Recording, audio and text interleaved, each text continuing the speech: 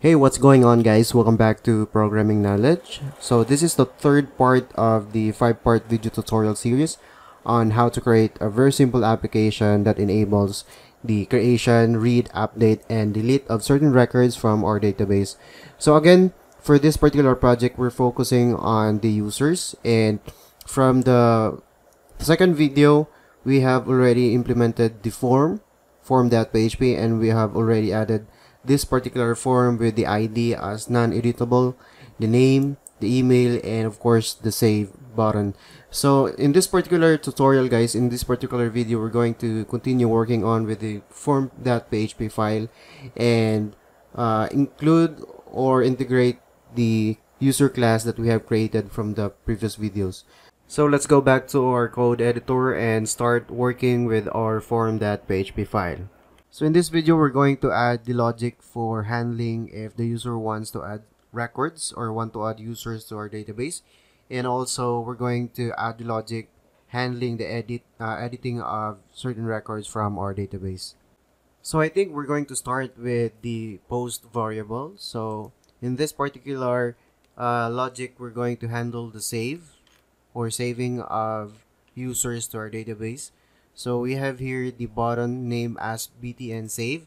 So we're just going to check if that particular name of the variable is set in our post variable. So if is set the post, and of course the name of our button, okay, and open and close parentheses. So it just means that if the user submitted the form with our button btn save, then process this logic inside for adding the user to our database. But first, let's just change this type or button type into submit instead of button, okay, to ensure that the form will be submitted if the user clicks on this particular button. So let's go back to this logic and try to set up the handling of inserting records to our database. So first, let's just get the value of our name. So we're gonna use the strip tags for that, and of course the name of our input variable, or I mean input element. So this is for the name, and of course we need one for our email. So let's just copy and paste the same line and just change this into email, okay, and try to align this. And of course, as always, we need to add try and catch logic also, or lines, just to make sure that our software or our project will exit normally, okay. And if id is not equal to null, then we need to make sure that we're going to update the user. But first, I think we need to set up, or we need to add a new object of our user class that we have defined in our previous tutorials. So before we're going to use the user class, we're going to require it first. So require once, and then of course the classes and user.php. So that file contains our user class, and let's create the object of our user. So object user equals new user, okay, and then we can just use this particular object here in our logic down below. So next, again, if the id is not equal to null, then we need to make sure to update the user, okay, object user and then update. And this, of course, this particular method or function, we have already defined it in our user.php.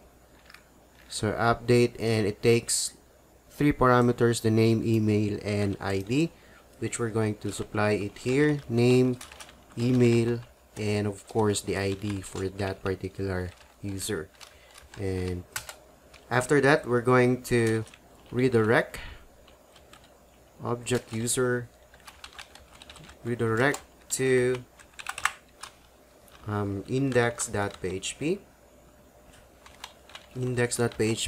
and let's just set the query variable update or updated.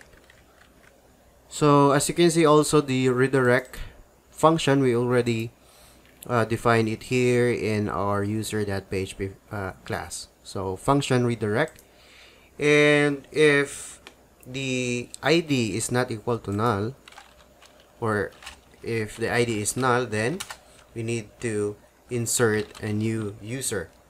So object, if object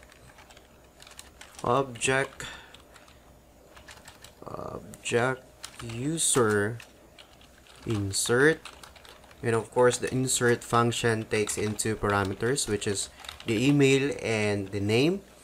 And after that, we're just going to redirect the page into the index.php and update this query variable into inserted. Okay, and otherwise we need to redirect to index.php and say that there was an error during the processing of inserting the user to the database.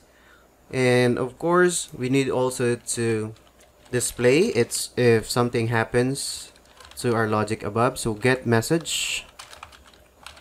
Okay, and that's it for our adding the user to our database. So again, we also need to work on with the editing of user. Okay, so here you need to check if the user or ID, edit ID of the user, if the edit ID query variable is set, we need to do something and set the values here in our form. So as you can see now that the values here in our form, for example the name, so it's kind of empty for now. So let's make sure to add values to this if the edit ID is set. So first thing that we're gonna need is to get the ID. So get and the edit ID, and we're going to define a statement here, statement, and of course using our object user, we're going to run a query. Again, this particular function, we have already defined it in our user.php file under the user class. So this particular function takes in a SQL statement. So select all from the table name, which is the CRUD users, where ID equals the ID that we're going to supply. Then after this line, we need to execute the statement by using the execute function, and array for our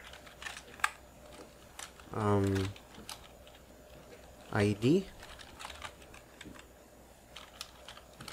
Okay, and we need to get the user. Raw user equals stmt, and then fetch and PDO fetch associative array. Okay, there you go. And then we need to end the statement here, else we're just going to set the ID into null, and of course the row user to null as well.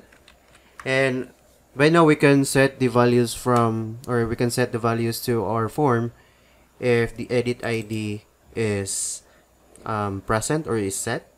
So here at the form, you need to make sure that the form is populated with the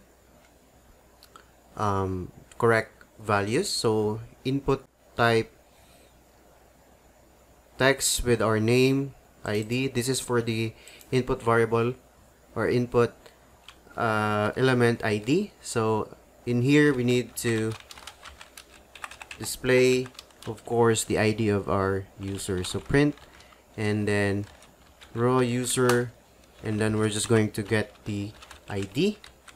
And the same thing with the others. So let's check for now. Values, and instead of ID we're going to use name for this, and also this we're going to use the email value. Okay, so I think that's pretty much it for this particular form. So in the next video we're going to continue working on with this particular project and also this index.php file to actually display all the users that we have inserted to our database. So thank you for watching, and if you're new here in our channel, please consider subscribing and press the notification bell to get updated whenever we have a new upload. Thanks.